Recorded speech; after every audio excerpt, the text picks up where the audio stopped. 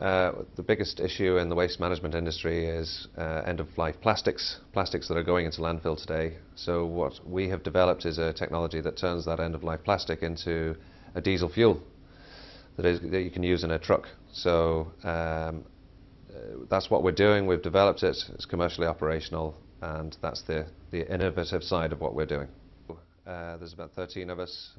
We have engineers and operatives based in Portlaoise in Ireland, and that's where we've developed the technology, and it is now an R&D site also.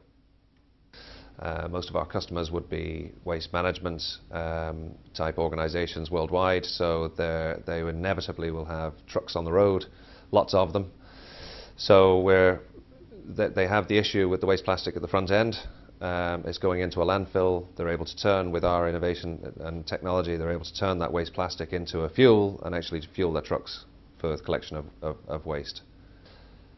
We're innovative because we're the only guys that are doing it in the world at the minute in a commercial basis, and we're the only guys in the world as we speak that are producing a spec, meets a European spec fuel.